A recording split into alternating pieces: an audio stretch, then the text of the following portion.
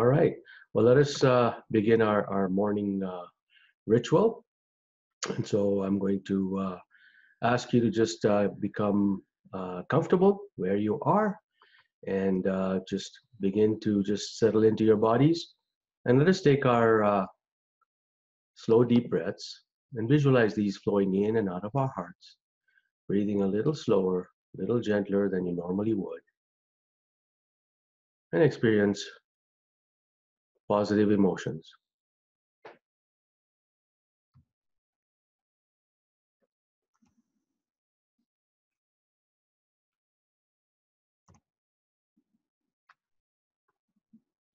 So just place awareness in the area of the heart.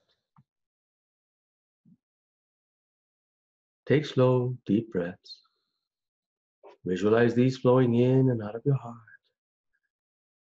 Breathing a little slower, a little gentler than you normally would. And just settle in into this nice, deep breathing technique. You can keep your eyes open.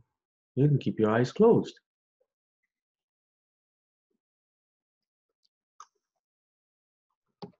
Just make sure you take those slow, deep breaths and visualize them flowing in and out of your heart.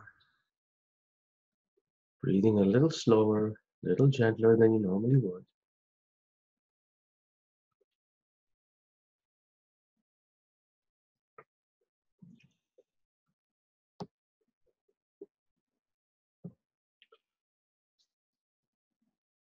You may have some thoughts that come through. Do not engage those thoughts. Just become passive about those thoughts and just allow them to pass through. They're just stopping by, seeing if the thoughts can engage you. But of course, right now you're focused on breathing, feeling this deep breaths flowing in and out of your heart. And that's what you're busy doing. Those thoughts can just pass by. Slow, deep breaths. And when you visualize these breaths flowing in and out of your heart, you're actually telling your body that you want your heart to actually begin the process of leading. A lot of us give our brains the majority of the work, whereas the heart can do it much easier, much quicker. And the heart will tell the brain what needs to happen.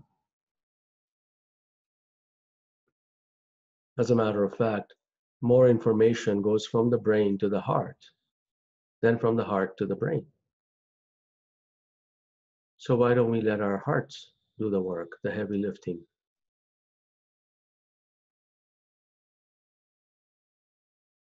In this particular form of breathing technique, your immune system will be boosted by up to 6 hours.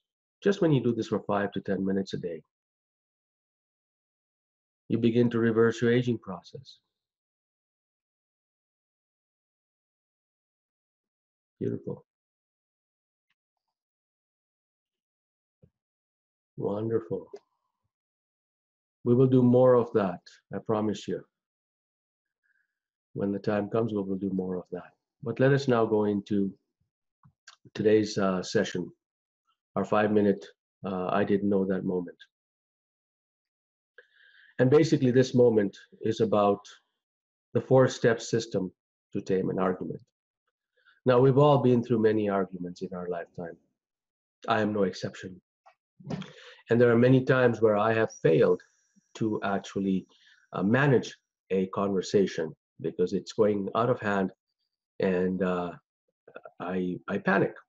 So as humans, we always do that. We sometimes get stuck. But this takes practice. And I want to show you the 4 steps to actually tame an argument. So when you feel something's getting heated, there's 4 steps to take. First step is to ask an open question. So when you ask an open question, if somebody says, I am really angry at you, I mean, that's a way to start an argument, and that would trigger us. if somebody says that to us, you allow this person to now open up and express their feelings. When they express their feelings, uh, that basically is an activity that reduces their emotional charge. Basically, what they're doing is you're allowing them to purge and therefore heal. So, whenever you ask an open question, you begin the process of allowing them to actually purge the anger, purge the frustration. Then, when they feel they've been heard, and that's the next one, is you say to them, you know, I can appreciate what you're feeling. I felt that too, many times, for people who are doing that. And also from this conversation, I can feel, you know, some of that frustration as well. So I can completely understand where you're coming from in that one. So when you ask an open question, follow it up with an appreciation or empathy statement. You have now diffused the anger and the situation. Now you can have a conversation. And now comes time for reflection. So reflection talks about, so you feel angry when when you feel disrespected when these things happen. And it would just be a matter of fact statement that you don't like being disrespected. You don't like somebody telling you what to do. It would just be a short acknowledgement, a reflection of the basis of which they were actually being triggered on. When you do that, you will either hear, well, not really. If that's the case, then ask them another open question and go back to item 1 on your screen. If they say, yes, that's exactly right, you know you've hit the mark, you know they've been acknowledged, and now you can summarize. You can summarize and say, so this is what happened, and because of that, you felt frustrated, and because of your frustration, all of these other people kind of were affected in that way. So then they say, yes, that's right. Then you say, can I offer an observation? Can I offer a suggestion? Or can I offer you some alternatives to address your problem? That's another question that you ask them, but it's a permission to actually provide your opinion, your input.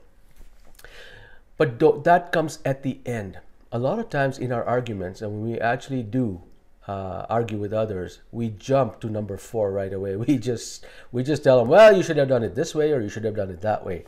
And that just escalates the problem.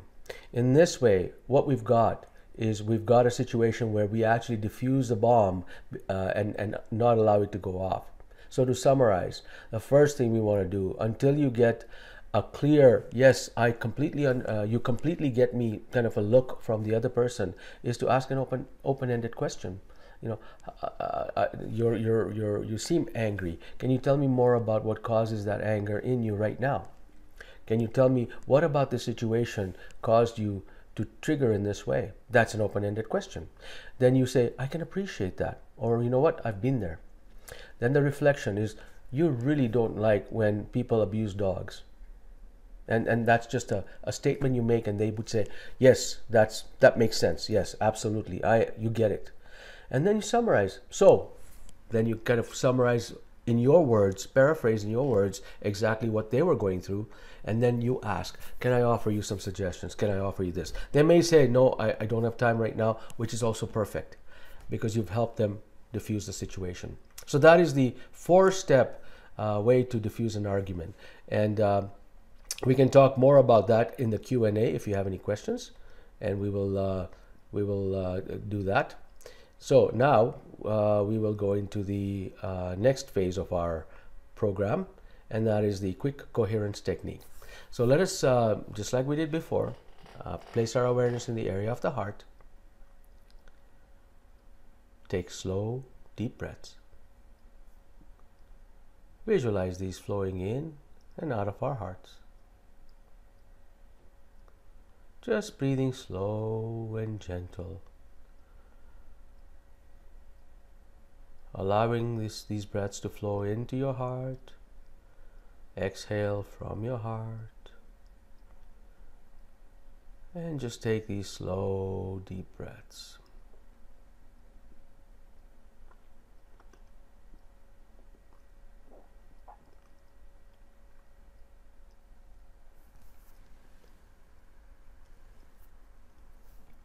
And now activate a regenerative emotion.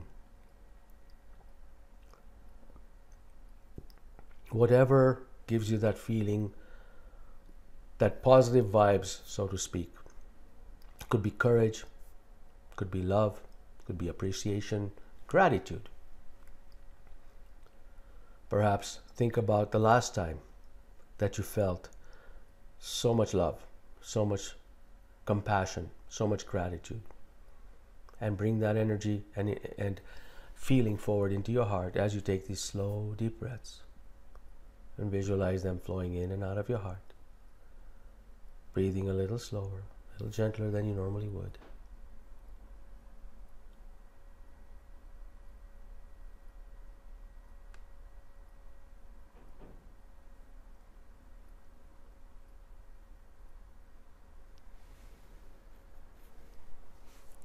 Beautiful.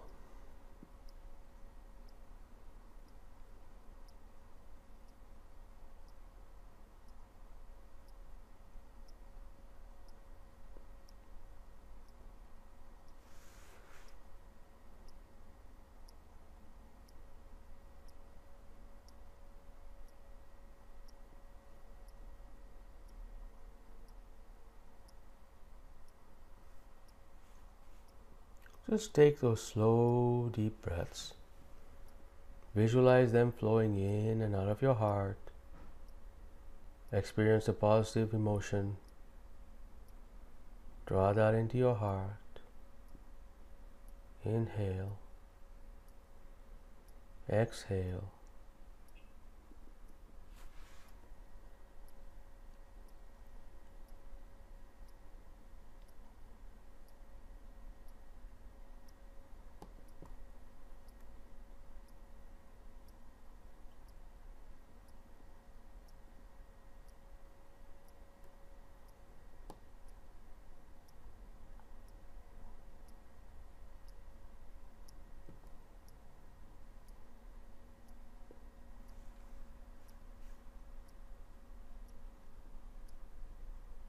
Just feel your body rhythmically moving to your breaths, and see if you can connect with the space around you.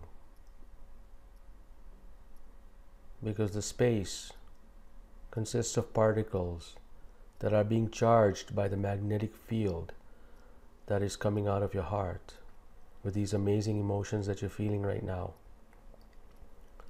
You are actually creating a compassion field that goes well beyond you, just with these 3 steps.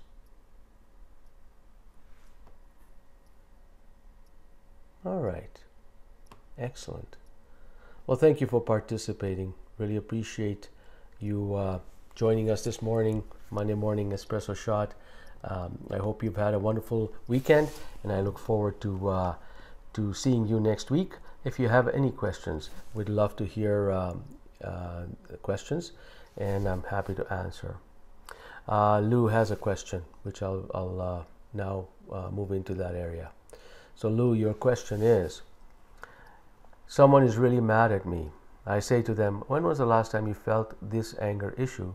They'll probably clobber me over the head as they want to deal with this irritant, not add on to it by remembering previous issues. Did I understand this? You're absolutely correct. If somebody's angry at you, you don't say, when was the last time, because they're angry with you right now. But if they're expressing an angry with you, your open question may be, what makes you angry right now? You know, it's not when was the last time. It's happening now. So what makes you angry right now? What are some of the things that make you angry? So point them in that direction as well, and see what opens up for you, Lou. That's a very good question. It's not just any open question. It's an open question that's in the moment, that reflects what's going on. So like I said, there's a bit of practice that needs to happen in that process. So there are programs, and I've certainly got one program that I'm launching with Maya that starts this Sunday. There are some seats available at the $44 tickets, I think, or they might be out. I don't know. You can check. You have the link in your email, but that's something that we'll be practicing over 21 days. Is to actually do connect with people, how to have conversations, and then see if we can break through the impasse that happens in arguments. And that's one of the aspects we're going to be tackling. So it takes this heart focused breathing and coherence building technique to another level. All right, thank you so much. Thank you, Lou.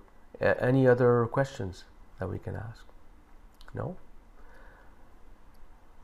Right. Thank you, Lou. Thank you for your comments. You'll try it. Wonderful. Yeah. So remember, it's the open question. Any open question that fits the context of the discussion. So please do try it. Would love to hear how that worked for you.